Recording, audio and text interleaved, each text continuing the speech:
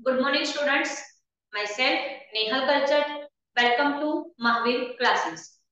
વિદ્યાર્થી મિત્રો, આજે આપ નિહાળી રહ્યા છો માર્ચ 2023 આંકડાશાસ્ત્ર વિષયનું પેપર સોલ્યુશન. આ પેપર સોલ્યુશન એ ભરૂચ જિલ્લામાંથી અને એ પણ માત્ર મહાવીર ક્લાસીસમાંથી જ પ્રસારિત થઈ રહ્યું છે. તો ભરૂચ જિલ્લા માટે આ ગર્વની બાબત છે. ગુજરાતના વધુને વિદ્યાર્થીઓ સુધી આ માહિતી પહોંચે તે માટે અમે પ્રયત્નો કરી રહ્યા છીએ. તો દરેક વિદ્યાર્થી આ માહિતીને વધુમાં વધુ શેર કરે, લાઈક કરે અને સબસ્ક્રાઇબ કરે અને કોમેન્ટ બોક્સમાં તમારા અભિપ્રાય અંગે જરૂરથી જણાવજો. અને હજી સુધી તમે આ ચેનલ સબસ્ક્રાઇબ ના કરી હોય તો સબસ્ક્રાઇબ કરી લેજો, કારણ કે મહાવીર ક્લાસીસ આપની સમક્ષ લાવી રહ્યું છે અન્ય ઘણા બધા વિષયોનું પેપર સોલ્યુશન. તો વિદ્યાર્થી મિત્રો, આ ચેનલને વધુમાં વધુ શેર કરો. નમસ્કાર વિદ્યાર્થી મિત્રો, હવે આપણે પેપર સોલ્યુશન તરફ આગળ વધીશું. સૌપ્રથમ સેક્શન એ. સેક્શન એ માં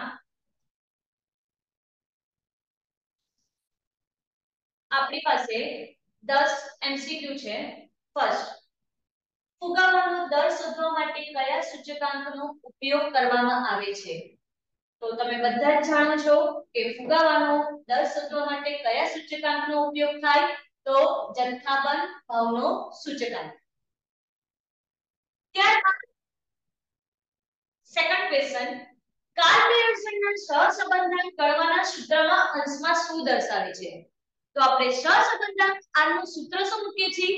COV xy sx sy. તો જે COV xy એની શું કહેવાય? તો x અને y નું સહવિચરણ.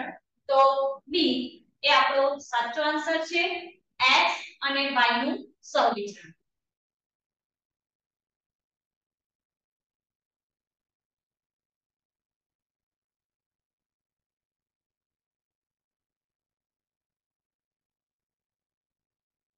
આગળ, બે ચલ વચ્ચેના નિયત સંબંધના અભ્યાસમાં નિશ્ચિતાંકનો અંક શું દર્શાવે છે? નિશ્ચિતાંકનો અંક એટલે r નો સ્ક્વેર. તો સહસંબંધનો સ્ક્વેર એટલે નિશ્ચિતાંકનો અંક કહેવાય. સ્મોલ r ને આપણે સહસંબંધાંક તરીકે ઓળખીએ છીએ. તો b એ આપણો સાચો આન્સર છે.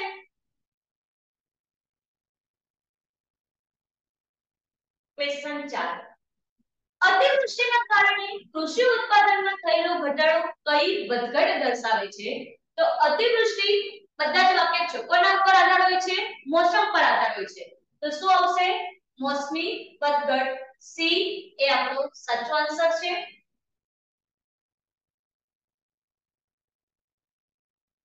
ક્વેશ્ચન 5, 6 બાજુવાળા 3 સમતલ પાસા એક સાથે ઉછાળવામાં આવે તો નિદર્શ અવકાશ નિદર્શ બિંદુઓની સંખ્યા કેટલી?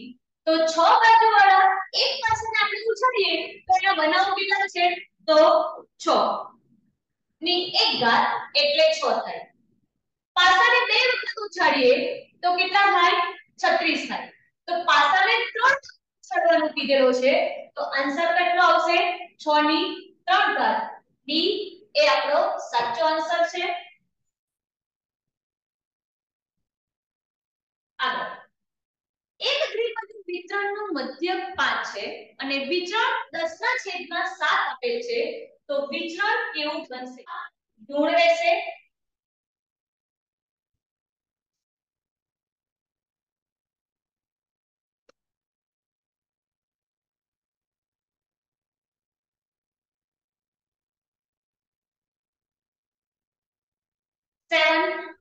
પ્રામાણ્ય વક્રમાં મ્યુ થી ડાબી બાજુના પ્રદેશનું ક્ષેત્રફળ કેટલું હોય છે?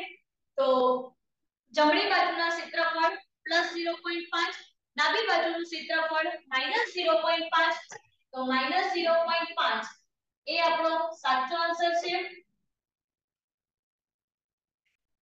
આગળ, પ્રામાણિક સરેરાશ વિચલનની લગભગ કિંમત કઈ હશે? તો પ્રામાણિક ચલ માટે સરેરાશ વિચલનની કિંમત 4.5 સિગ્મા છે અને પ્રમાણિત ક્રમાંક ચલ માટે 4/5 સિગ્મા છે. તો 4/5 સિગ્મા એ આપણો સાચો આન્સર છે. એ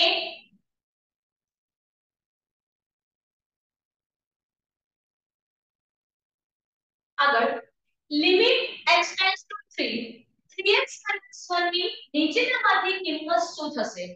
તો અહીંયા આપણે જોઈએ કે 3x 1 છે. x ની કિંમત તમારે મૂકી દેવાની છે ફક્ત 3. 9 1 એટલે આન્સર શું આવશે? 8. તો ડી એ આપણો સાચો આન્સર છે.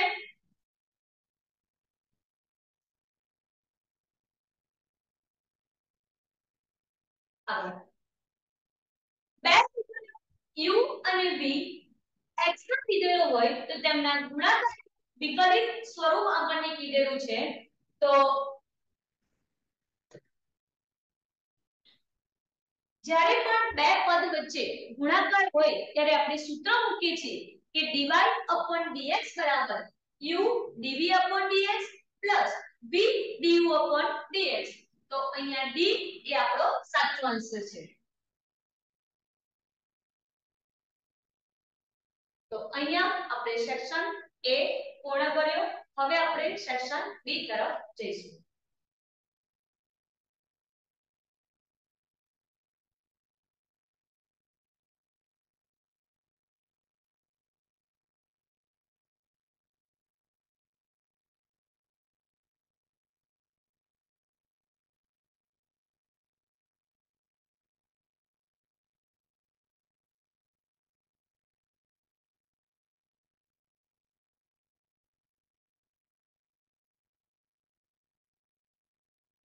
સેક્શન B એક બે વાક્યના જવાબ છે. પહેલો ક્વેશ્ચન છે સ્પષ્ટ બાર આપવાની બે પ્રચલિત રીતોના નામ જણાવો. તો આપણી બે રીત છે. કઈ કઈ? તો પહેલું એક કુલ ખર્ચની રીત અને બીજું કૌટુંબિક અંદાજપત્રની રીત. આ બે રીત એ સ્પષ્ટ ભાર આપવાની પ્રચલિત રીતના નામ છે. આગળ વિકર્ણ આકૃતિમાં બધા જ બિંદુઓ એક જ સુરેખા ઉપર આવેલા હોય તો r ની કિંમત શું થાય? તો r ની કિંમત કાં તો -1 થાય અથવા +1 થાય. બેમાંથી એક જ થાય, કાં તો -1 કાં તો +1. આગળ નિયત સપ્તાહ b ગ્રેટર ધેન 0 નું અર્થઘટન કરો. નિયત સપ્તાહ b ગ્રેટર ધેન 0 હોય આનો મીનિંગ એવો થાય કે જો નિરપેક્ષ ચલ x ની કિંમતમાં 1 એકમનો વધારો થાય તો સાપેક્ષ ચલ y ની કિંમતમાં 2 એકમનો અંદાજિત વધારો થાય છે. આગળ 14 સામયિક શ્રેણીના કયા ઘટકોને લીધે ચલના અર્થઘટન વધઘટ થાય છે? તો બે ઘટકો છે. એક મોસમી વધઘટ અને બીજું ચક્રીય વધઘટ. તો આ બે ઘટકોના કારણે અલ્પકાલીન ઘટકમાં ફેરફાર થાય છે. ક્વેશ્ચન નંબર 15 નિદર્શ અવકાશની બે ઘટનાઓ a અને b માટે a/b બરાબર 5 હોય અને a/b બરાબર u હોય તો a/b અને a/b ની કિંમતો જણાવો. તો અહીંયા આપણે જોઈશું કે a/b જો પરસ્પર નિવારક ઘટના હોય તો ખાલી ઘર થઈ જશે અને a/b ની કિંમત થઈ જશે 1. આગળ અસતત યાદચ્છિક ચલની વ્યાખ્યા આપો. જ્યારે યાદચ્છિક ચલ x વાસ્તવિક સંખ્યાઓ ગણ r અથવા તેના ઉદ્ગણની કોઈપણ કિંમત ધારણ કરે તો યાદચ્છિક ચલ x એ અસતત ચલ ધરાવે છે તેમ કહેવામાં આવે છે. આગળ આકાર કેવો હોય છે? તો સંપૂર્ણ ઘનતાકાર. આગળ ક્વેશ્ચન 18 પ્રમાણિત વિતરણ માટે મધ્યક અને પ્રથમ ચતુર્થક અનુક્રમે 11 અને 3 છે તો ત્રીજા ચતુર્થકની આપણને કિંમત શોધવાની કીધેલી છે. તો જોઈએ પ્રામાણ્ય વિતરણના આપણે ગુણધર્મમાં જોઈ રહ્યા છે કે પ્રામાણ્ય વિતરણમાં મધ્ય મધ્યસ્થ અને બહુલકની કિંમતો સરખી હોય છે એટલે કે mu m m હવે મધ્યસ્થ સૂત્ર આપણને ખબર છે કે મધ્યસ્થ બરાબર q3 q1 2 તમને મધ્ય એટલે કે મધ્યસ્થ આપેલો છે 11 q3 તમારે શોધવાના છે તમને આપી દીધેલો છે 3 ભાગ્યા 2 ભાગાકારમાં છે સામે જશે તો ગુણાકારમાં q3 3 22 પ્લસ છે સામે આવશે તો માઈનસ તો q3 બરાબર તમને મળશે 19 તો આમ તૃતીય ચતુર્થકની તમને કિંમત મળી આગળ -5 નું 0.01 ને સામીપ્ય અને માનાંક સ્વરૂપમાં દર્શાવવાનું કીધેલું છે ચલો -5 નું 0.001 નું તમને સામીપ્યને માનાંક સ્વરૂપમાં દર્શાવવાનું કીધેલું છે તો આના ઉપરથી તમે નક્કી કરી શકો કે a ની કિંમત -5 છે અને ડેલ્ટા ની કિંમત 0.01 છે આપણું માનાંક સ્વરૂપ સૂત્ર એવું છે કે x - a delta ચલો x a ની કિંમત -5 છે ડેલ્ટા ની કિંમત 0.01 તો x + 5 0.01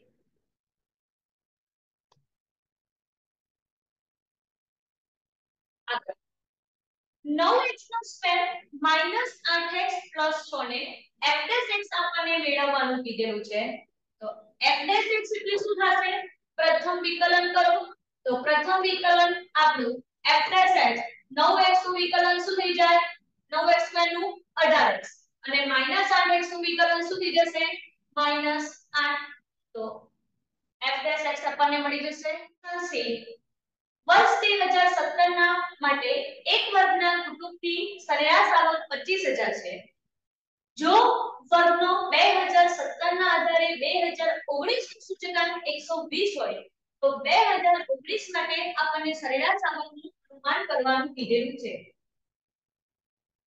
ચલો સૌપ્રથમ આપણને 2017 ની આવક આપેલી છે કેટલા રૂપિયા તો 25000 રૂપિયા 2019 નો સૂચકાંક આપેલો છે કેટલા રૂપિયા 120 રૂપિયા અને 2019 ની આવક આપણને શોધવાની કીધેલી છે આપણી પાસે આધાર વર્ષ 2017 છે એનો સૂચકાંક ઓલવેઝ કેટલો હશે 100 તો પદ મૂકીશું સૂચકાંક અને આવક જો સૂચકાંક 100 હોય તો એની આવક કેટલા રૂપિયા છે 25000 રૂપિયા તો જો સૂચકાંક 120 હોય તો આવક કેટલી તમારો આન્સર આવશે 30000 રૂપિયા આગળ ક્વેશ્ચન નંબર 22 જો COV XY 240 fx બરાબર 24 અને sy બરાબર 30 હોય તો r ની કિંમત આપણને શોધવાની કીધેલી છે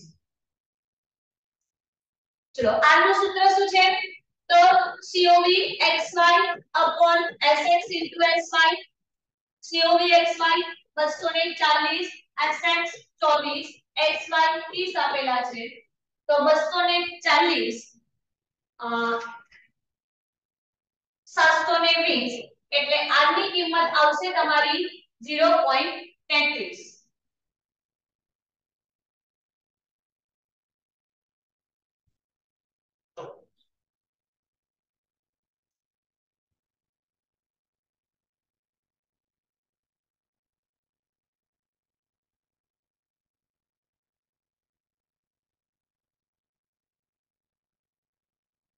ચલો દાખલા નંબર 23 પેપર સોલ્યુશન અમે કરેલું છે આ બધું જ જો તમારે ડિટેલ્સમાં પેપર સોલ્યુશન જોતું હોય તો અમારી આ ચેનલની નીચે આ પેપર સોલ્યુશન મૂકેલું હશે તો આપ એને જોઈ શકશો. દાખલા નંબર 23. આ દાખલા નંબર 23 એ તમારી ચોપડીમાં ઉદાહરણ નંબર 17 નો જ દાખલો છે. ધ્યાન રાખજો. સૌપ્રથમ શું કરીશું તો b બરાબર સૂત્ર મૂકીશું COV xy/sx નો સ્ક્વેર એટલે તમને શું મળશે b મળશે. આ b ની વેલ્યુ કેટલી આવે છે તો 0.6 બધું જ આપણને આપી દીધેલું છે. COV xy/sx નો સ્ક્વેર કરીશું 3/5 એટલે b ની કિંમત મળશે 0.6. ત્યારબાદ a નું સૂત્ર મૂકીશું y બાર માઈનસ bx બાર તો a ની કિંમત મળશે તમને 39 અને ત્યારબાદ y કેપ શોધીશું a bx તો તમારું સમીકરણ મળશે 39 0.6x. આગળ ચલિત સરેરાશની મર્યાદાઓ કોઈ પણ બેઝ મર્યાદા તમારે લખવાની છે તો તમે લખી શકો છો કે જો ચલિત સરેરાશનો ગાળો યોગ્ય રીતે પસંદ કરવામાં ન આવે તો આ રીતથી વલણ ચોક્કસ રીતે મળતું નથી અને શરૂઆતના તેમજ અંતિમ અમુક સમય માટે આ રીતથી વલણનું અનુમાન કરી શકાતું નથી. ભવિષ્યના અનુમાન માટે કોઈ ચોક્કસ ગાણિતિક સૂત્ર આ રીત પરથી મળતું નથી. કોઈ પણ બેઝ મર્યાદા તમારે લખવાની છે. આગળ 25 એક સંભાવના વિતરણ નીચે પ્રમાણે છે. px c x નો સ્ક્વેર x આપેલા છે અને x ની કિંમત તમને આપેલી છે -2 1 અને 2 હોય તો c ની કિંમત મેળવો.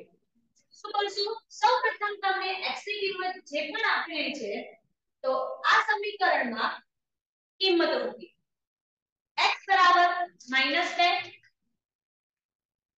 px બરાબર શું છે c x નો સ્ક્વેર x x ની કિંમત પહેલા શું મૂકશો -2 તો -2 નો સ્ક્વેર -2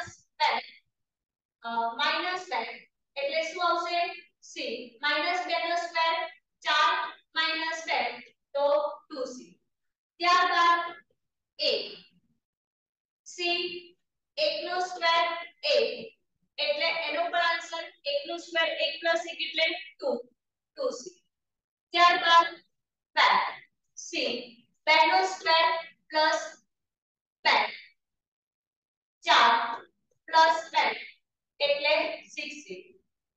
સિગ્મા px = 1 -2 1 અને 2 ની કિંમત મૂકો એટલે તમને અહીંયા 2c + 2c + 6c = 1 તો c ની વેલ્યુ તમારી આવી જશે 1/10. એની અથવા બંનેની પ્રયત્નના ગુણધર્મો જણાવવાનું કીધેલું છે તો કોઈ પણ એમાં પણ બેઝ ગુણધર્મો લખવાના છે. તો બંનેની પ્રયત્નમાં મળતી સફળતાની સંભાવના ઓલવેઝ કેવી હોય છે અચળ હોય છે અને બંનેના પ્રયત્નો પરસ્પર નિરપેક્ષ છે એટલે કે કોઈ પણ પ્રયત્ને મળતી સફળતાની કે નિષ્ફળતાની તેની અગાઉના પ્રયત્ને મળેલ સફળતા કે નિષ્ફળતા ઉપર આધારિત હોતી નથી. અને ત્રીજું છે કે q બરાબર આપણને ખબર છે કે 1 - p થાય એટલે કે સફળતા કે નિષ્ફળતા બંને પરસ્પર નિવારક અને વિશેષ ઘટના કહેવામાં આવે છે.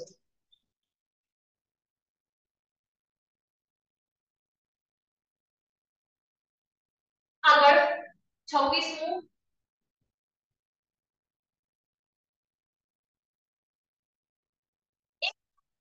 x નું સંભાવના ઘટત્વ વિધેય નીચે પ્રમાણે વ્યાખ્યાયિત છે. e -1/2x - p²/10 છે તો -∞ x આ પરથી પ્રામાણ્ય વિતરણ માટે નીચેની કિંમતો મેળવવાની કીધેલી છે. તૃતીય ચતુર્થક અને ચતુર્થક વિચલન. ચલો સૌપ્રથમ તો આના ઉપરથી આપણે શું કહી શકીએ કે mu બરાબર કેટલા છે 25 અને સિગ્મા બરાબર કેટલા છે 10 તો q3 ની કિંમત શું છે q3 બરાબર મ્યુ પ્લસ 0.675 સિગ્મા એટલે તમને મ્યુ અને સિગ્મા ની કિંમત મૂકી દેશો એટલે Q3 ની કિંમત મળી જશે 31.75. ચતુર્થક વિચલન શોધવાનું કીધેલું છે તો ચતુર્થક વિચલન સૂત્ર શું છે તો 2/3 સિગ્મા 2/3 સિગ્મા તમારી પાસે 10 છે એટલે કિંમત કેટલી મળશે 20/3. તો આ પણ તમારું ચોપડીનું ઉદાહરણ છે ઉદાહરણ નંબર 19 એ ચોપડીમાં આપેલ છે. ત્યારબાદ છે 27મો દાખલો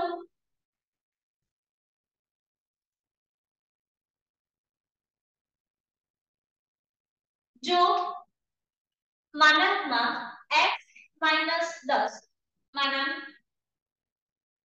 less than k1 is equal to કૌંસમાં k2 અને 10.01 હોય તો k1 અને k2 ની કિંમત તમને શોધવાની કીધેલી છે. પહેલા તો આ નક્કી કરો કે આ તમારું કયું સ્વરૂપ છે તો આ માનાંક સ્વરૂપ છે x - a less than delta અને આ તમારું કયું સ્વરૂપ છે તો આ અંતરાલ સ્વરૂપ છે a - delta અને a plus delta. તો અહીંયા આપણે એવું લખી શકીએ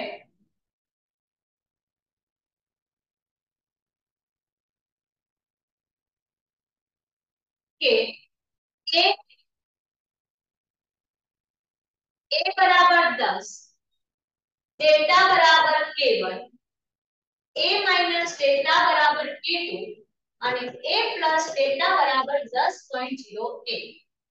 તમારી પાસે a ની કિંમત છે 10 એને આ સમીકરણમાં 10 delta 10.01 એટલે ડેલ્ટા ની કિંમત 10.01 minus 10 એટલે ડેલ્ટા ની કિંમત આવશે 0.01. ડેલ્ટા 1 તમારી માટે k1 છે તમારા k1 ની વેલ્યુ પણ 1 થઈ જશે k2 શોધવાના છે તો a minus delta બરાબર k2 તો 10 minus 0.01 બાદ કરો એટલે તમને k2 નું વેલ્યુ મળશે કેટલી મળશે તો 9.9. આગળ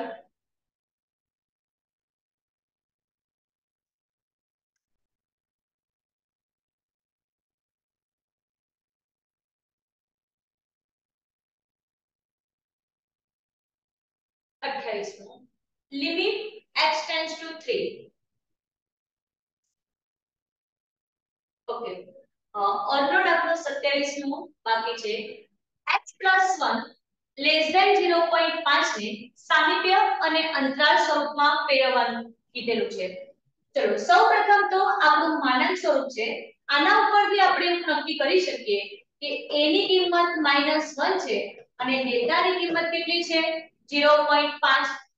સૌપ્રથમ તો આપણું સામીપ્ય સ્વરૂપ કયું છે તો n a ડેલ્ટા તો a ની કિંમત -1 અને ડેલ્ટા ની કિંમત 0.5 થઈ જશે.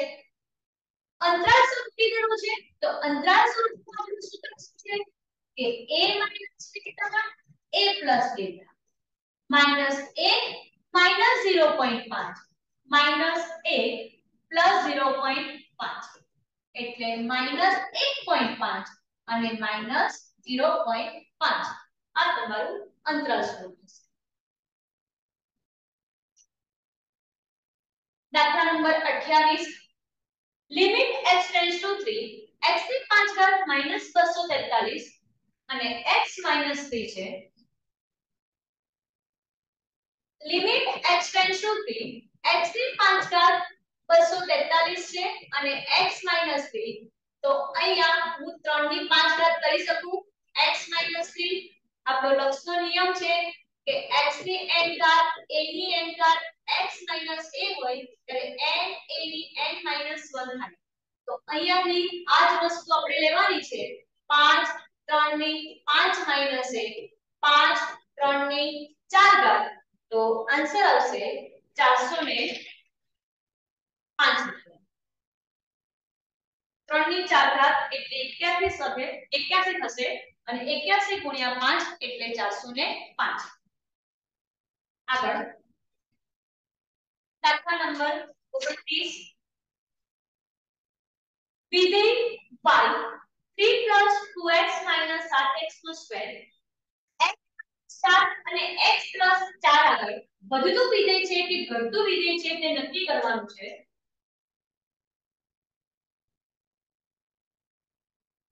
સમીકરણ આપણને આપેલું છે આના ઉપરથી સૌપ્રથમ પ્રથમ વિકલન કરી લઈશું dy dx 3 નું વિકલન 0 2x નું વિકલન 2 અને -7x નું વિકલન -7x² નું વિકલન -14x થશે x ની કિંમત એક વખત -4 મૂકવાની કીધેલી છે અને એક વખત +4 મૂકવાની કીધેલી છે તો અહીંયા x ની કિંમત એક વખત -4 મૂકીશું અને x ની કિંમત એક વખત +4 મૂકીશું તો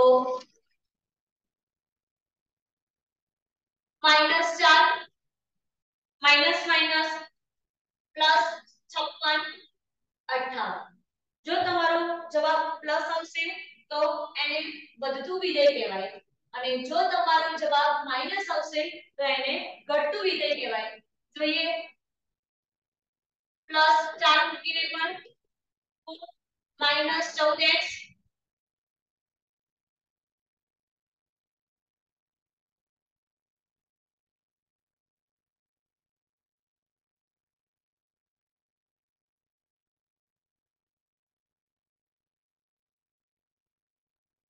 તો આને શું કહેવાય ઘટતું વિધેય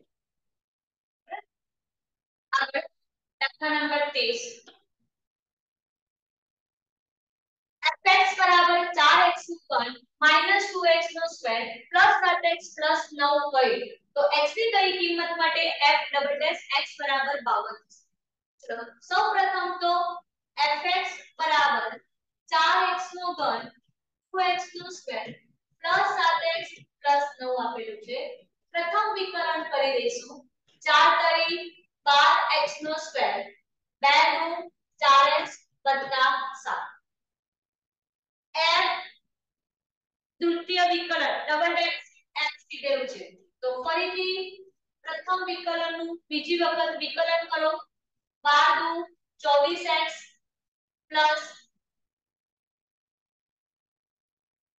4 આની જગ્યાએ તમને આપેલા છે કેટલા 52 24x 4 પ્લસ છે સામે જશે તો માઈનસ થશે 48 24x 24 ગુણાકારમાં છે સામે જશે તો ભાગાકારમાં x ની કિંમત આવશે 2 આગળ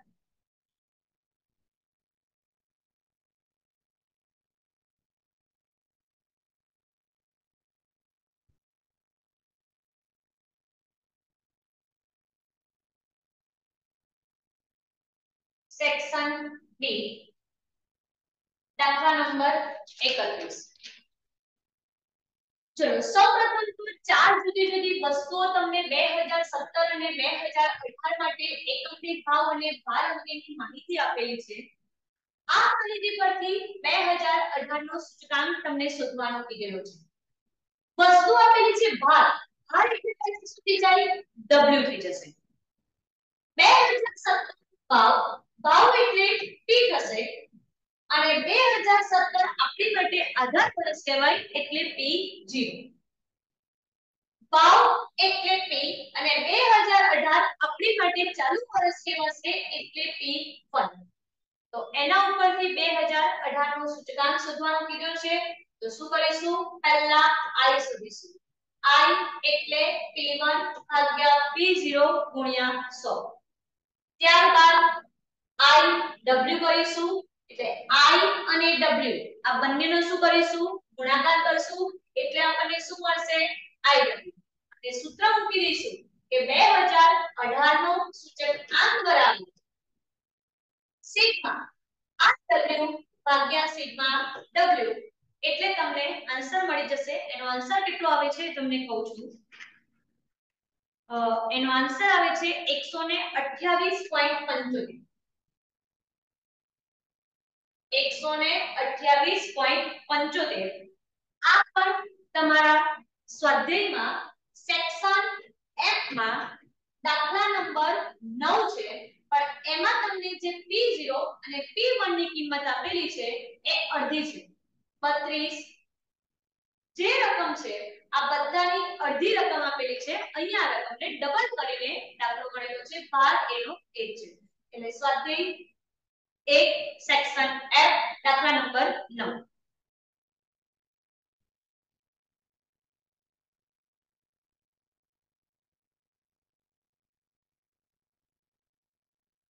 આગળ દાખલા નંબર 32. દાખલા નંબર 32 માં તમને સ્પીયરમેનના ક્રમાંક સહસંબંધાંકની રીત પૂછેલી છે. હવે આ પણ દાખલો તમારો ચોપડીમાં ઉદાહરણ નંબર 23 છે. તેમાં તમને રકમ આપેલી છે x અને y અને તમારે તે ક્રમ આપવાના હતા. અહીંયા તમને ડાયરેક્ટ જ ક્રમ આપી દીધેલા છે, એટલે આ તમારી માટે rx કહેવાય અને આ તમારી માટે શું કહેવાશે? ry. સૌપ્રથમ તમારે શું શોધવું પડશે? એકની સંખ્યાનું વારંવાર પુનરાવર્તન થાય છે. જો અહીંયા 7 7 7, તો CF શોધવો પડશે કે 7.5 કેટલી વખત રિપીટ થાય છે? તો 2. 5.5 કેટલી વાર રિપીટ થાય છે? તો એ પણ 2 વખત. અને 7 કેટલી વાર રિપીટ થાય છે?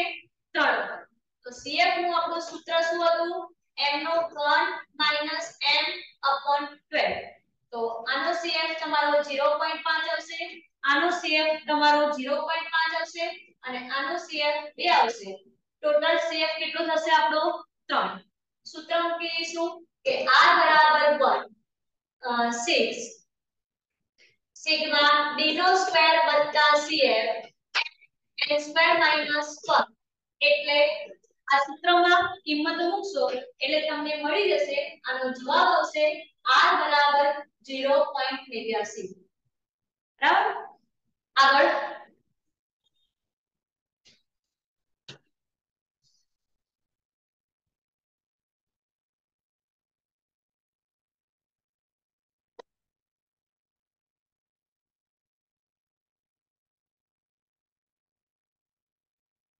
દાખલા નંબર 33.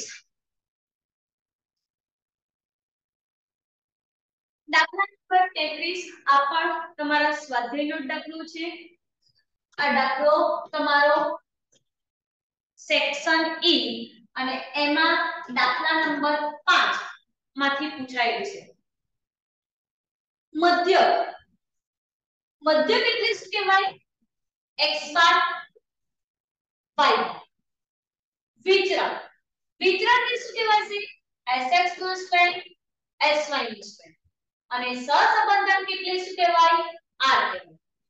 ત્યાં તમને r નું સૂત્ર મૂકવાનું છે આપણે અહીંયા, અને ત્યાં તમને COV xy આપેલા છે.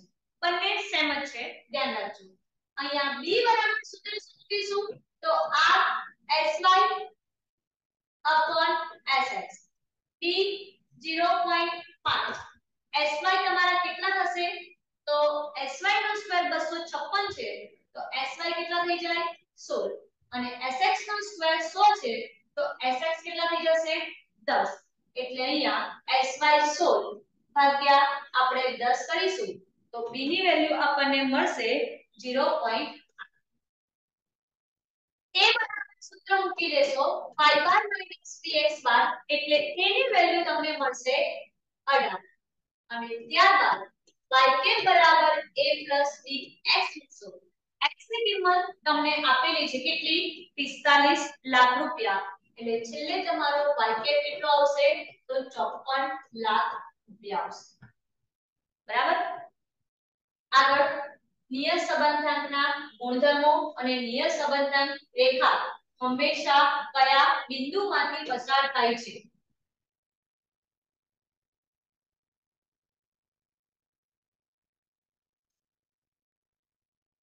નિયત સંબંધાંકના ગુણધર્મો.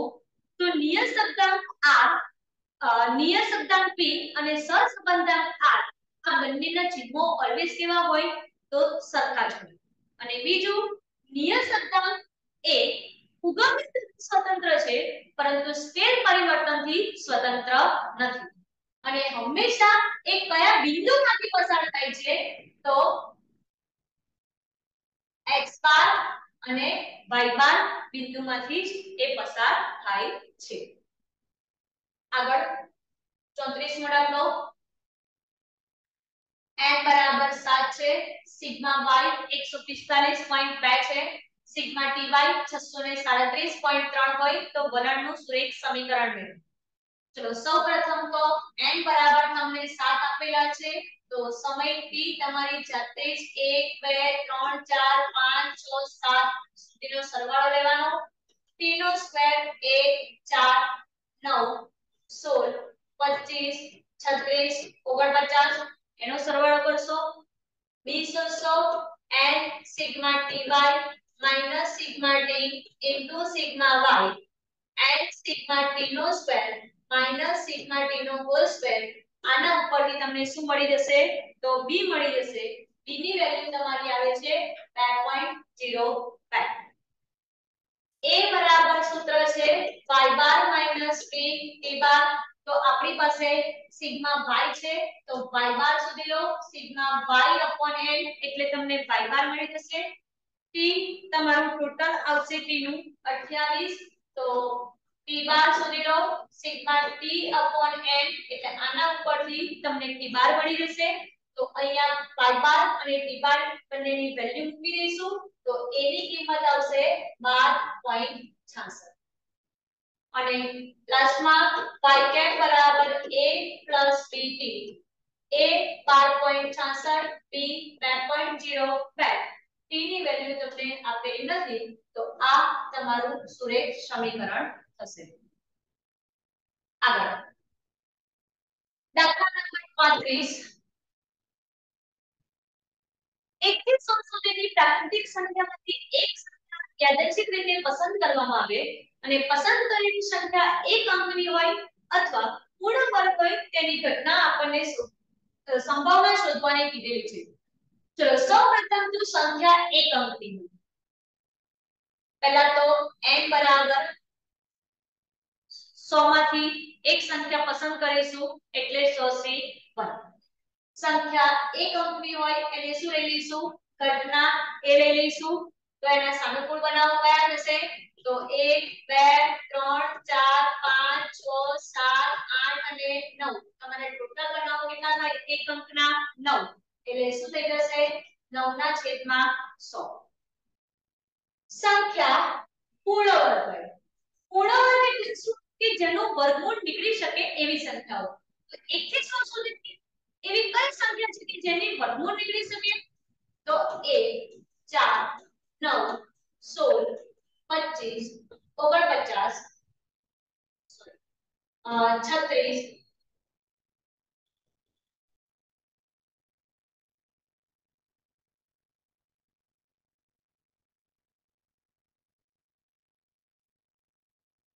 36 49 64 81 અને 100 ટોટલ કેટલી સંખ્યા થઈ આપણી 10 સંખ્યા થઈ ગઈ તો pv બરાબર શું થઈ જાય m n 10 ભાગ્યા 100 ચલો a છેદ b એટલે એક અંકની અને પૂર્ણ વર્ગ હોય એવા બનાવો કયા કયા છે તો અહીંયા જો 1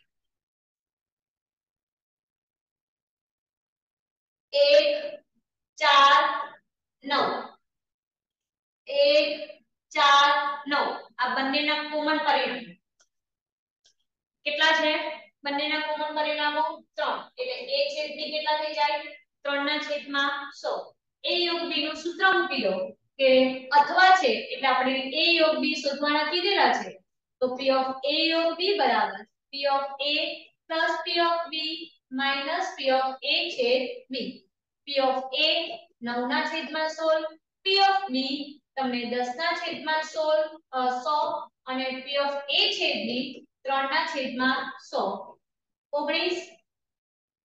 19 - 3 એટલે 16/100 0.16 આપણો આન્સર રહેશે એની અથવા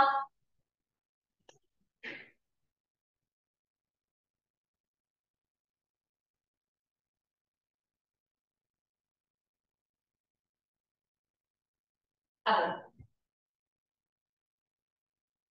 બે સમતલ પાસા એક સાથે ઉછાળવામાં આવે તો નીચેની સંભાવના આપણને શોધવાની કીધેલી છે ચલો પહેલા તો બે સમતલ પાસાના બનાવ ફટાફટ જોઈ લઈએ 1 1 1 2 1 3 1 4 1 5 1 6 21 22 23 24 25 26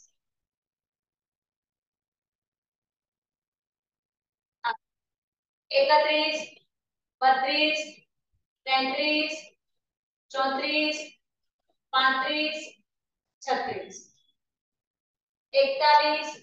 41 42 43 44 45 46 51 52 53 54 55 56 61 62 63 64 65 66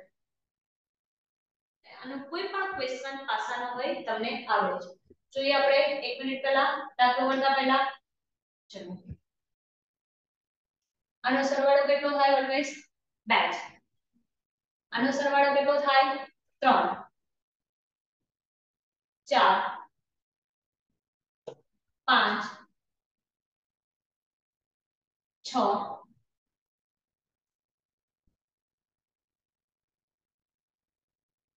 7 8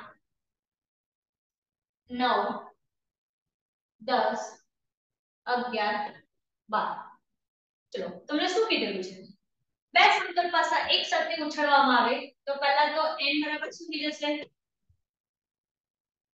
36 થઈ જશે ચલો પહેલો ક્વેશ્ચન આપણો છે પાસા પરના મળતા અંકનો સરવાળો 8 તમે અહીંયા લખેલું છે જુઓ પાસા પરના અંકના મળતા સરવાળો 8 બનાવ કેટલા છે કાઉન્ટ લો 1 2 3 4 5 એટલે p ઓફ a બરાબર શું થઈ જાય m/n 5/36 આગળ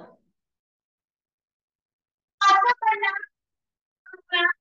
અંકનો સરવાળો 10 થી વધુ 10 થી વધુ હોય તો એ પણ તમે અહીં લખ્યું 10 થી વધુ એટલે શું કહેવાય 11 અને 12 1 2 અને 3 બનાવો છે તો m/n 3 ના છેદમાં શું લખીશું 36 આગળ પાસા પર મળતા અંકનો ગુણાકાર 12 ગુણાકાર 12 કીધું છે સરવાળો 12 નહીં કીધું ધ્યાન રાખજો ગુણાકાર 12 એટલે શું થશે તો આપણી પાસે જો અહીંયા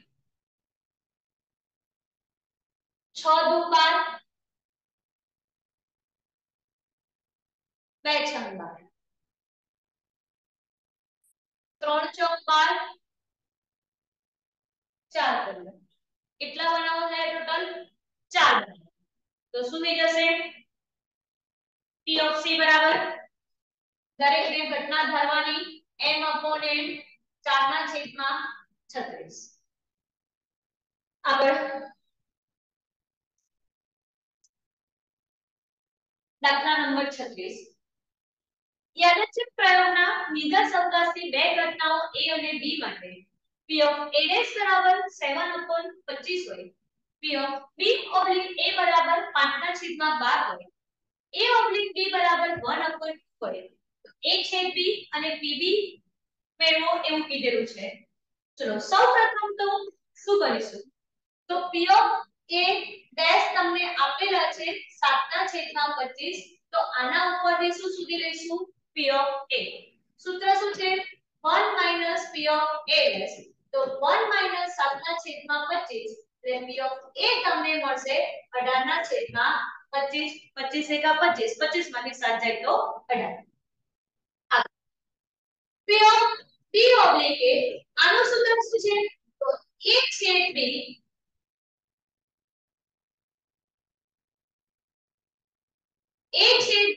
upon p of a. ચલો તમારી પાસે આની વેલ્યુ છે કેટલી તો 5 ના છેદમાં 12. a છેદ b તમારે આના ઉપરથી શોધવાના છે અને p of a તમારી પાસે છે કેટલા 18 ના છેદમાં 25. આ ભાગાકારમાં છે સામે જાય તો ગુણાકારમાં જતા રહેશે. p of a છેદ p 5 અહીંયા 6 દુ 12 6 તરી 18 તો 3 ના છેદમાં 10 તમારા શું આવશે a છેદ b મળી ગયા. a છેદ b ની વેલ્યુ કેટલી થઈ ગઈ 3 ના છેદમાં 10. pb આપણને શોધવાનું કીધેલું છે તો p a ઓબ્લિક b એનું સૂત્ર લખો p of a છેદ b upon p of p. ચલો આની વેલ્યુ તમને આપેલી છે કેટલી 1 upon 2. a છેદ b તમારી પાસે છે કેટલા 3 upon 10. pb તમારે શોધવાના છે તો pb બરાબર 3 upon 10 ભાગાકારમાં છે સામે જશે તો ગુણાકારમાં ગુણાકારમાં છે સામે આવશે તો ભાગાકારમાં. તો pb બરાબર 1 upon 10 આ ઉપર જતા રહે 2 upon 1 5 દુ 10 તો આની વેલ્યુ કેટલી થઈ જશે 1 upon 5. બરાબર આગળ એક બોક્સમાં બે કાળા અને બે સફેદ દડા છે તેમાંથી યાદચ્છિક રીતે પુરવણી વગર પસંદ કરવામાં આવે તો આ પસંદ કરેલા દડામાં સફેદ રંગના દડાની સંખ્યાના વિતરણ મધ્યક અને વિતરણ મેળવવાનું કીધેલું છે. તો આપણી પાસે બે કાળા બે સફેદ ટોટલ 4 દડા છે. 4 માંથી બે દડા પસંદ કરવાના છે. x એ સફેદ દડાની સંખ્યા દર્શાવે છે. તમારા સફેદ દડા કેટલા છે 2 તો 0 1 અને 2 કિંમત મૂકી દઈશું સૂત્રમાં 4c0 p ની x ઘાત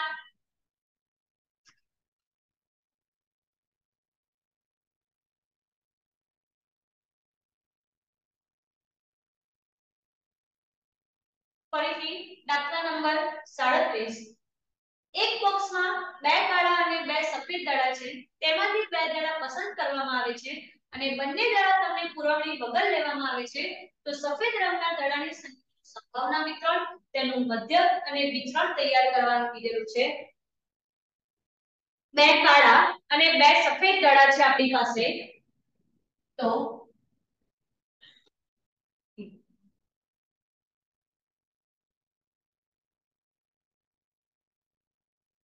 દાખલા નંબર 37. એક યાદચ્છિક બોક્સમાં બે કાળા અને બે સફેદ દડા છે તેમાંથી બે દડા પસંદ કરવાના છે. બંને દડા પુરવણી વગર લેવામાં આવે છે અને સફેદ રંગના દડાની સંખ્યાનું સંભાવના વિતરણ તૈયાર કરવાનું કીધેલું છે. જો આપણી પાસે બે કાળા અને બે સફેદ દડા છે ટોટલ 4 દડા છે અને આ ચારમાંથી બે દડા લેવાના છે. સફેદ દડાનું સંભાવના વિતરણ તૈયાર કરવાનું છે તો x બરાબર 0 1 અને 2 આવી જશે. ત્રણેયની વેલ્યુ આપણે શોધી લઈશું. x ની કિંમત એક વખત 0 મૂકીશું આનો મીનિંગ એવો થાય કે સફેદ દડા 0 આવે બંને કાળા દડા આવે. x ની વેલ્યુ 1 મૂકીશું આનો મીનિંગ એવો થાય કે એક દડો કાળો એક દડો સફેદ આવે અને x ની કિંમત આપણે 2 મૂકીશું એનો મીનિંગ એવો થાય કે x દડાની સંખ્યા 2 આવશે એટલે કાળા દડા તમારી માટે 0 થઈ જશે.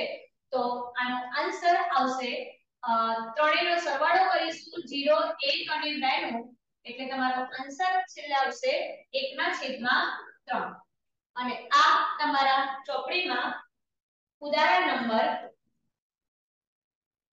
8 આપેલ છે. આગળ દાખલા નંબર 38. એક દ્વિપદી વિતરણના પ્રાચલો n બરાબર 4 p બરાબર 1/3 હોય p s less than equal to 2 હોય મૂલ્ય શોધવાનું કીધેલું છે આપણને.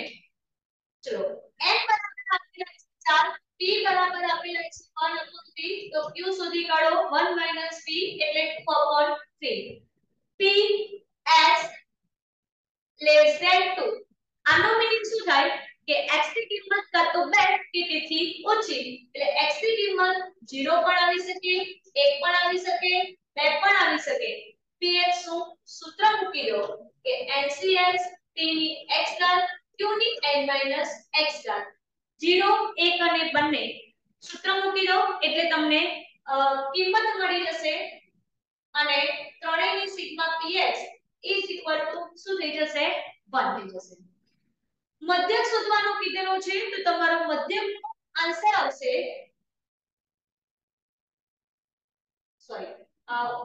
Sigma px 1. અહીંયા આની તમારી વેલ્યુ કેટલી થશે તો 8/9. આગળ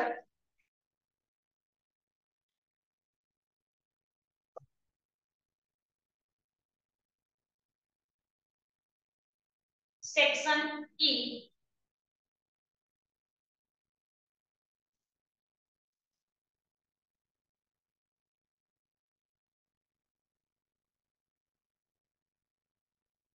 ક્વેશ્ચન 39 એ પૂજન શબ્દના બધા જ અક્ષરોથી બનતી તમામ ગોઠવણીમાં p પ્રથમ સ્થાન પર આવે તેની સંભાવના શોધવાની કીધેલી છે. તો પૂનમ આપણી માટે 5 શબ્દ છે તો n બરાબર શું થઈ જશે 5p5 5 ફેક્ટોરિયલ 120. p પ્રથમ સ્થાન પર આવે એટલે 1p1 4p4 થઈ જશે 24 એટલે 24/120. આગળ એટલે 1/5 છે ઉડાડીશું તો થઈ જશે. લીપ વર્ષના ઓગસ્ટ માસના 5 મંગળવાર આવે તેની સંભાવના શોધવાની કીધેલી છે. તો લીપ વર્ષના લીપ વર્ષ હોય કે ના હોય ઓગસ્ટ માસના દિવસો કેટલા હોય 31 અને એમાંથી એક માસ 4 અઠવાડિયા અને 7 દિવસ 28 ઓગસ્ટ માસના દિવસો 31 માંથી 28 કરો એટલે 3 દિવસ તમારા વધારાના કહેવાય એટલે આન્સર શું આવશે 3/7. દાખલા નંબર 40 શહેરના એક વિસ્તારમાંથી યાદચ્છિક રીતે પસંદ કરેલ 500 પુખ્ત વયની વ્યક્તિઓનું વજન પ્રામાણિક વિતરણને અનુસરે છે. આ વ્યક્તિઓનું વજન 55 કિલોગ્રામ અને 7 કિલોગ્રામ છે. તમારો મધ્ય કેટલો છે 55 અને સિગ્મા કેટલા છે 7. ચલો પહેલું 41 કિલોગ્રામ અને 62 કિલોગ્રામ ની વચ્ચે એટલે x1 કેટલા થઈ જાય 41 અને x2 કેટલા થઈ જશે 62.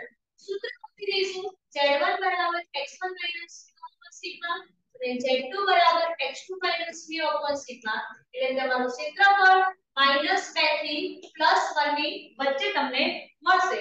તો -2 નું ક્ષેત્રફળ -2 થી 0 નું ક્ષેત્રફળ 47 72 અને 1 નું ક્ષેત્રફળ 0.34 એટલે ટોટલ થશે 0.8185 અને એને તમને વ્યક્તિઓની સંખ્યા કીધેલી છે તો ગુણ્યા 500 કરશું એટલે આપણને વ્યક્તિઓ મળી જશે 409.25 વ્યક્તિઓ પણ આપણે પૂર્ણાંકમાં જ દર્શાવીએ છીએ તો શું આવશે 409 વ્યક્તિઓ.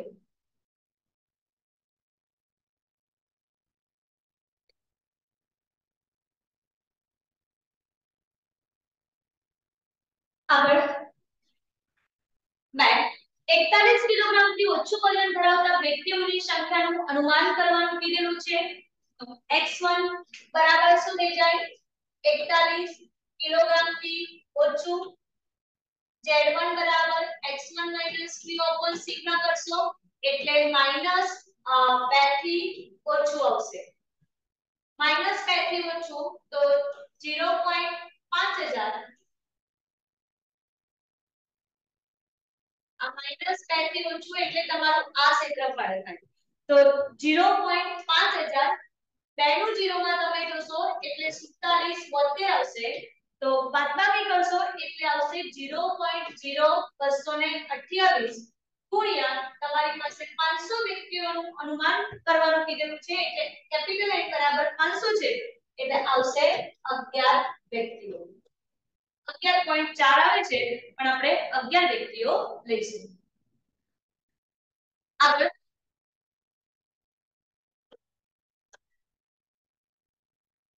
એની ઓરમાં મધ્ય મ્યુ બરાબર 400 આપેલું છે, વિચરણ આપણને 900 આપેલું છે, એટલે વિચરણ કેટલું થઈ જાય 30.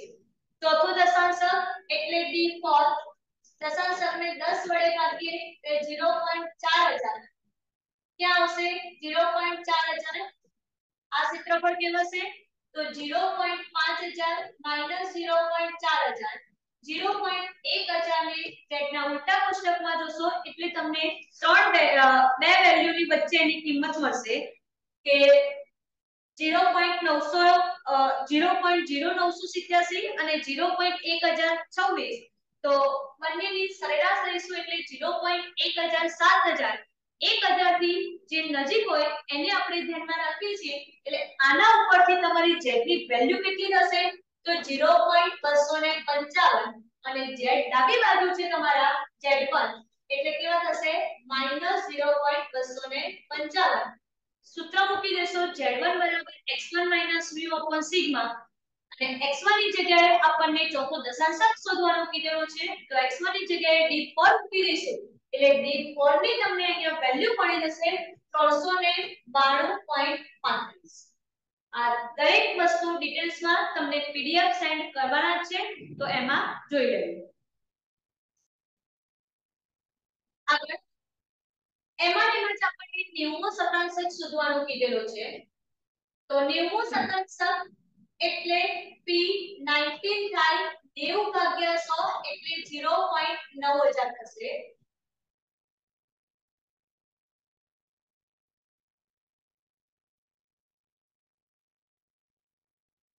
લેવા માટે આપણે કઈ બાજુ જવું પડે જમણી બાજુ જવું પડશે તો 0.9000 માઈનસ 0.5000 અથવા ડાયરેક્ટ 0.4000 ની છેદમાં ઉલટા કોષ્ટકમાં જોઈ લો એટલે તમને z ની બે ક્ષેત્રફળની વચ્ચે એની કિંમત મળશે અને આપણે z ની વેલ્યુ અહીંયા નક્કી થશે તમારી z1 ની કે 1.28.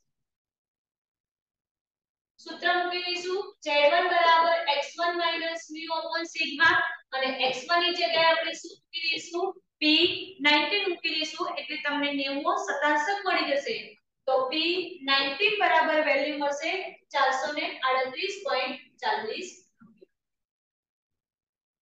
આગળ આ દાખલો તમારો જે પણ ગણાયો તો એ સેક્શન ઈ માં દાખલા નંબર 9 છે અને ઉપરનો જે દાખલો હતો એ સેક્શન બી માં છઠ્ઠો દાખલો છે. દાખલા નંબર 41. દાખલા નંબર 41 માં limit x tends to -3 2x no square 7x 3 છે છેદમાં 3x નો સ્ક્વેર 8x 3 છે તો 3 દુ 6 એના એવા અવયવો પાડશું કે જવાબ શું આવશે 7. તો શું લખીશું કે 2x નો સ્ક્વેર 6x x 3 નીચે 3 કરી 9 9 ના એવા અવયવો પાડો કે જવાબ +8 આવે તો 3x નો સ્ક્વેર 9x x 3 આ બંનેમાંથી કોમન કાઢશો એટલે શું નીકળશે 2x અહીંયાથી 1 અહીંયાથી શું કોમન નીકળશે 3x અહીંયાથી -1 એટલે તમારા કૌંસ આવશે x + 3 અને 2x + 1 નીચે આવશે x + 3 અને 3x - 1 x ની વેલ્યુ આમાં મૂકી દેશો એટલે છેલ્લે આન્સર આવશે 1/2. આ પણ તમારો ચોપડીનો દાખલો છે ઉદાહરણ નંબર 14. આગળ દાખલા નંબર 42. આ પણ ચોપડીનો દાખલો છે ઉદાહરણ નંબર 26. મહત્તમ 5x નો ઘન -2x નો સ્ક્વેર -4x 1 છે.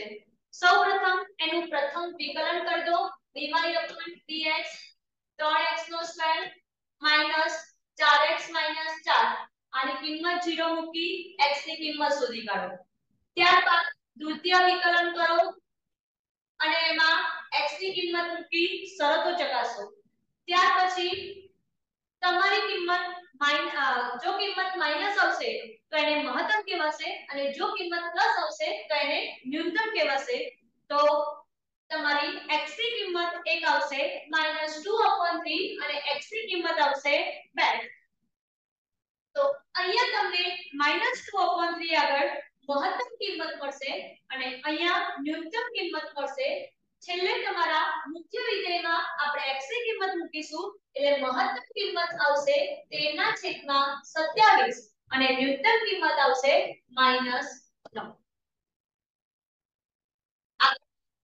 અથવામાં રેફ્રિજરેટરની કિંમત આપેલી છે આપણને 10000 રૂપિયા સી ની વેલ્યુ આપેલી છે અને મહત્તમ નફો શોધવાનું કીધેલું છે તો મહત્તમ નફો P નું સૂત્ર R - C તો R શોધીશું પહેલા તો x * P આ x ની કિંમત મૂકવાની નથી P ની કિંમત તમને આપેલી છે 10000 રૂપિયા એટલે R શું મળી જશે 10000 x સૂત્રમાં P અને R - C R ની કિંમત મૂકી દો C ની વેલ્યુ અહીંયા મૂકી દો એટલે તમને શું મળશે P મળી જશે ત્યાર પછી P ની જે પણ વેલ્યુ આવે છે એનું વિકલન કરી દો એટલે એના ઉપરથી તમને શું મળશે x ની કિંમત મળી જશે 5000 રૂપિયા અને ત્યાર પછી દ્વિતીય વિકલન કરો એનું તો દ્વિતીય વિકલન તમારું માઈનસ આવશે એટલે તમને માઈનસ આવશે તો મહત્તમ નફો થશે એટલે છેલ્લે તમારી x ની કિંમત કેટલી આવશે 5000 રૂપિયા હશે ત્યારે તમને મહત્તમ નફો થશે આગળ સેક્શન F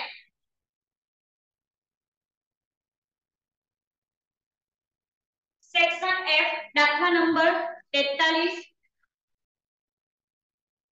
આ દાખલો તમારો સ્વાધ્યાયમાં સેક્શન F માં દાખલા નંબર 4 છે જથ્થો એને Q ભાવ એટલે P 18 એટલે 0 19 એટલે 1 Q0 Q1 0 1 P0 P1 last time નું સૂત્ર મૂકી દો IL બરાબર P1 ભાગ્યા P0 P0 Q0 ગુણ્યા 100 એટલે તમને આની IL મળી જશે 109.25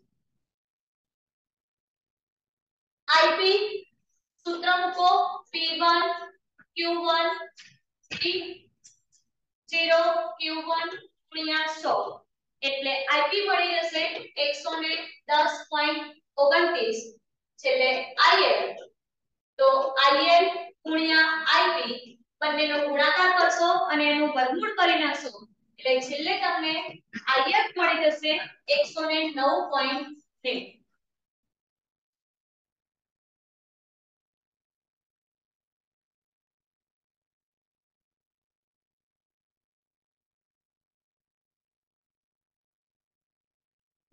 દાખલા નંબર 44 આ દાખલો સ્વાધ્યાય 2.2 માં દાખલા નંબર 11 છે x y આપેલા છે તો સૌપ્રથમ આ પોઈન્ટને દૂર કરવા માટે શું કરીશું u અને v ની રીતનો ઉપયોગ કરીશું 0.1 વડે ભાગાકાર કરી દઈશું અહીંયા 5 વડે તમે જો ઈચ્છો તો ભાગાકાર કરી શકો છો બાકી ડાયરેક્ટ લઈ લેશો તો પણ આવી જશે કારણ કે સહસંબંધાંક એ ઉગમ બિંદુ અને સ્કેલ પરિવર્તનથી સ્વતંત્ર છે એટલે તમે 5 વડે ભાગાકાર કરશો તો પણ ચાલશે નહીં કરો તો પણ ચાલશે r ની કિંમત આમાં છેલ્લે આવશે 0.84 uv ના સૂત્રનો તમારે ઉપયોગ કરવો પડશે n sigma uv sigma u sigma v વર્ગમૂળમાં n સિગ્મા u નો સ્ક્વેર સિગ્મા u નો હોલ સ્ક્વેર અને n સિગ્મા v નો સ્ક્વેર સિગ્મા v નો હોલ સ્ક્વેર સૂત્રમાં કિંમત મૂકી દેવાની એટલે તમને કિંમત મળી જશે r ની 0.84. આગળ દાખલા નંબર 45.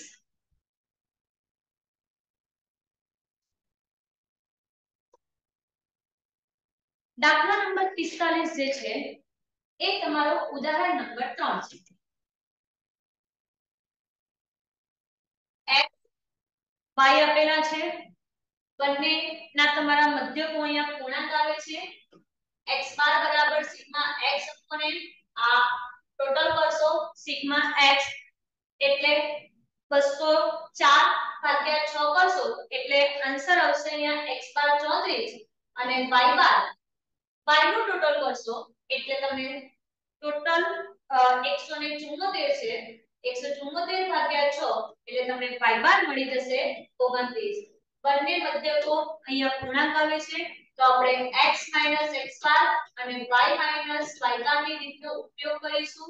સૂત્ર મૂકી દઈશું અહીંયા કે b બરાબર સિગ્મા x x બાર y y બાર અપોન સિગ્મા x x બાર નો સ્ક્વેર એટલે અહીંયા b ની વેલ્યુ તમને મળી જશે 1.45. b ની વેલ્યુ મળશે 1.45. a બરાબર y બાર માઈનસ b x બાર કરશો એટલે a ની વેલ્યુ તમને મળશે -20.3. છેલ્લે y કેપ કરશો a b x એટલે y કેપ છે -20.3. b બરાબર તમારા આયા 1.45 અને x ની વેલ્યુ તમને આપેલી છે કેટલી 50 આપેલી છે એ મૂકશો એટલે y કેપ આવી જશે 52.2. આગળ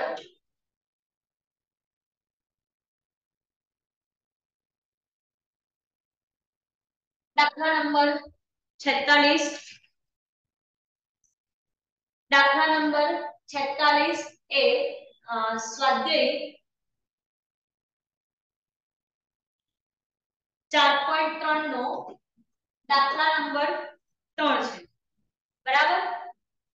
એક શહેરના જુદા જુદા વર્ષમાં નોંધણી કરાવેલ દ્વિચક્રી વાહનોની માહિતી પરથી આપણને 2019 અને 2020 માટે વાહનની સંખ્યાનું અનુમાન કરવાનું કીધું હતું અને સુરેખ સમીકરણના અન્વયોજનની રીતનો ઉપયોગ કરવાનું કીધેલું છે.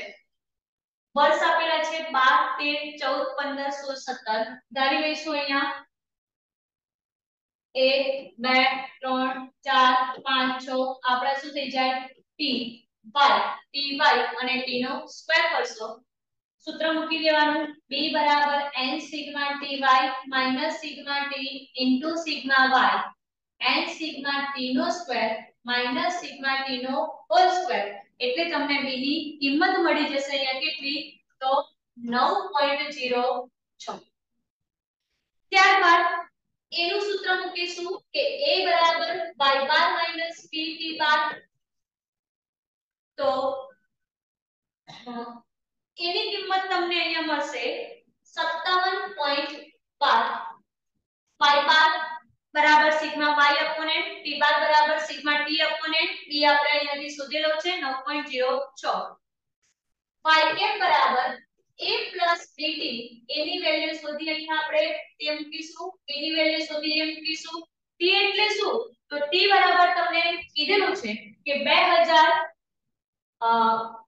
t બરાબર કીધેલું છે પર કે 2019 અને 2020 માટે તમને અનુમાન કરવાનું કીધેલું છે. બરાબર તો 2000 અહીંયા તમે 1 2 3 4 5 6 તો 19 માટે સુધી લીધેલું છે t બરાબર 7 19 માટે t બરાબર 7 અને 20 માટે t બરાબર 8 મૂકો એટલે બંનેનું તમને અનુમાન મળી જશે. t બરાબર 7 મૂકશો ત્યારે તમારો y કેપ નો આન્સર આવશે 120.54 અને t બરાબર 8 મૂકશો ત્યારે એનો આન્સર આવશે y કેપ બરાબર 129.6 હજાર રૂપિયા. આ દાખલો સ્વાધ્યાય 4.3 નો ત્રીજો છે. બરાબર લાસ્ટ એની ઓરમાં